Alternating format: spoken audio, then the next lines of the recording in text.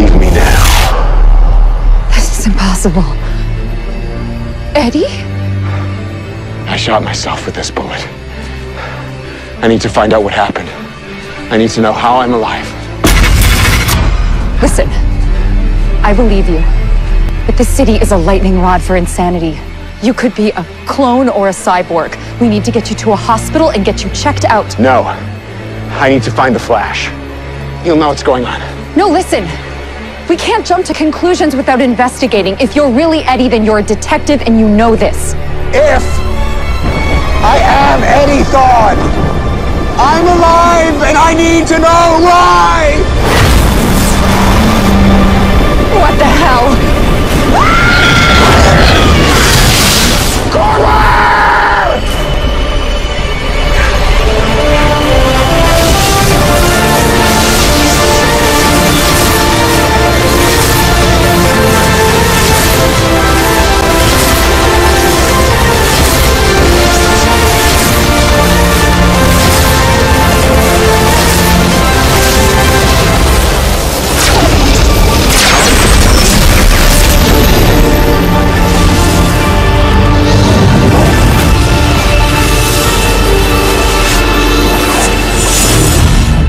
How nuts is this? The negative speed force is attacking us across space and time? Hey, Keon. How's Iris holding up? Allegra's with her at the hospital, says she's safe and her contractions are steady. I told Allegra to tell Iris that we will find Barry before that baby's born. Good call. She's got enough on her mind already.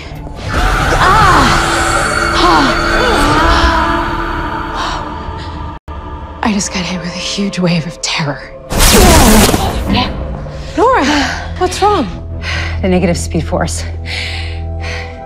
It cloaked Barry with its own dark energy. Cobalt radiation. We found it in the loft when Barry disappeared. And now it's causing him to bounce across time.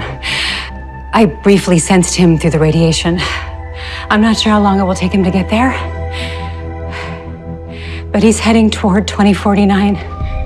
First he was taken to the past, then forced to the present. And now he's going to the future. And so is the crystal.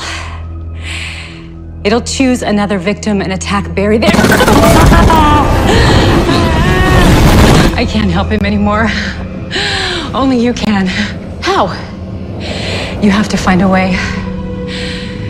If Barry dies and the speed force is extinguished, then this timeline and everything in it will be erased forever.